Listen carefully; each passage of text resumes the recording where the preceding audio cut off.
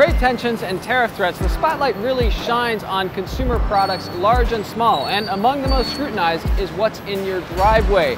Cars.com surveys show most consumers really want to buy something that contributes substantially to the American economy when they go shopping for a car, but gauging that is no easy task.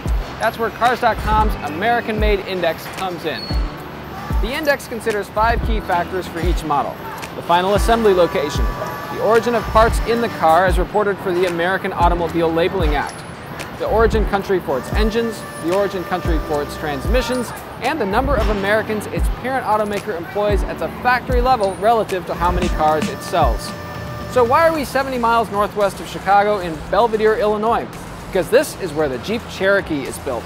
And thanks to sterling credentials in all those categories, the Cherokee topped more than 100 other models assembled in America to rank as the #1 nameplate in Cars.com's 2019 American-Made Index. It's the second year in a row the Cherokee topped the index, but the second and third place cars, well, they might surprise you.